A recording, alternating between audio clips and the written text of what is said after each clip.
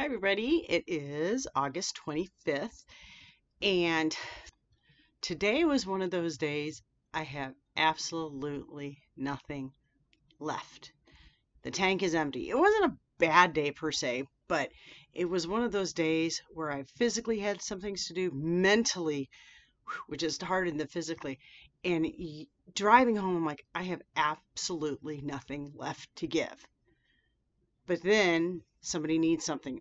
Okay, now I have absolutely, somebody needs to talk. Okay, okay, now I have absolutely nothing to get.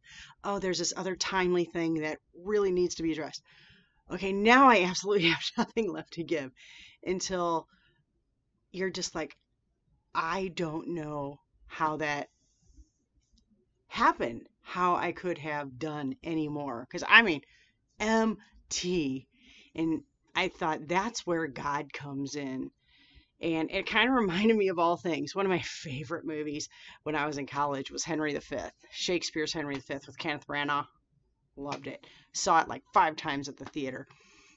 Then had the VHS, wore that tape out, have the DVD player. But my point is, after this monumental battle, he says something very poignant. And the battle was the English versus the French. The English were outnumbered 5-1, literally. And they were tired and they were sick and they were hungry.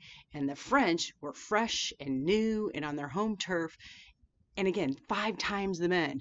At the end of the day, the French lost 10,000 men in the battle and the English lost 26.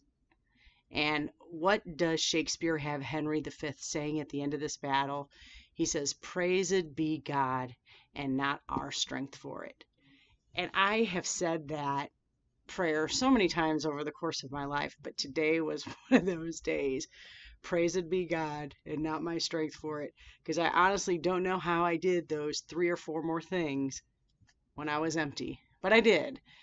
And I really hope I don't have to do anymore. But if I do, the praise goes to God because I know there's no way that I could do that on my own because I'm done. And so it's in those moments that God takes care of you. And I truly believe that. So there he is for me. And so I am going to retire so that I can start tomorrow.